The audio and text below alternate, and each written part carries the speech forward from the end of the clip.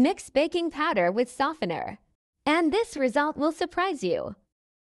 For today's tip, we will need baking powder. And let's insert 2 tablespoons into a bowl. After I started doing this, I confess that I was surprised. Then we'll need hot water, and we'll add 500 milliliters of it. And we mix the ingredients very well after adding them. I'm sure you'll thank me after using this tip.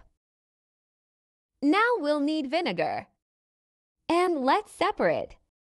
200 milliliters to add in the mixture. Do not worry about the amount of items used. This tip will help a lot in your day-to-day. Then we'll need detergent. And let's add 2 tablespoons. And before I forget, tell me which city you're watching, so I can send you a big hug. Today's hug goes to Agnieszka Masternak from Newcastle. I'm glad you're enjoying our tips. After that, we will need softener. And let's add 25 milliliters to the mixture. Your family will. Thank you very much for making this tip. I bet you didn't even know about this method. It is widely used in rural areas.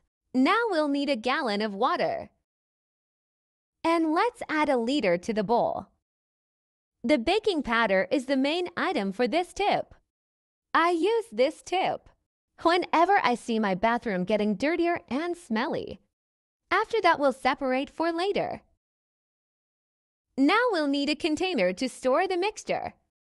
I'll use a bottle. We will uncover the container and then we will support a funnel to transfer the mixture without spilling anything. Tell me later what you think of this tip. I hope it has the same result that I had in my house. I'm sure you'll thank me after this video. Be sure to do it at home and comment if you know any tips so I can do and teach others. After that, we'll need the lid of the container. And we're gonna drill a hole in it so you can use today's tip better.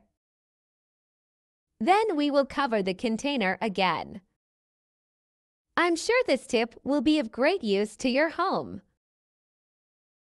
And we mixed a little more to finish today's tip. Thank you for watching this video so far. I hope you enjoyed it. And tell me the result you had in your home. See you in the next video. Bye.